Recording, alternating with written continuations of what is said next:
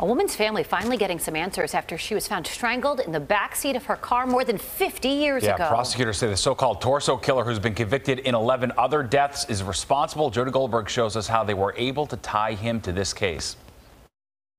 Justice never runs out of breath, no matter how many years have gone by. Darlene Altman finally receiving closure. She was only 4 when her mom, 23-year-old Diane Cusick, was brutally murdered back in February of 1968. We are sorry for your loss. On Wednesday, more than half a century later, Darlene, through a virtual arraignment, saw the man who prosecutors say is responsible for taking her mother's life. 75-year-old Richard Cottingham pleaded not guilty to murder charges from his hospital bed. He just had like this dead stare. I felt like he was looking right at me. It was creepy. Richard Cottingham stood in a courtroom. The man they want is 33-year-old Richard Cottingham. Back in 1980, Fox 5 covered other cases involving Cottingham, the Manhattan computer programmer known as the so-called Torso Killer, after he dismembered some of his victims. The convicted serial killer has spent the past 4 decades serving a life sentence in connection with other murders across the tri-state area. The Suffolk police came to us and said that they were aware that there were possible murders in Nassau and Suffolk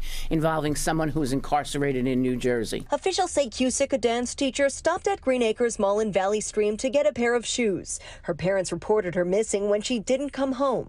They were the ones to find her strangled body in the backseat of her car in the parking lot of the former Steak Pub restaurant.